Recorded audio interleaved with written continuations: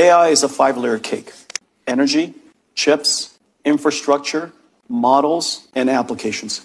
At the lowest level, energy, China has twice as much energy as we have as a nation, and our economy is larger than theirs. Makes no sense to me. Number 2, chips. We're generations ahead.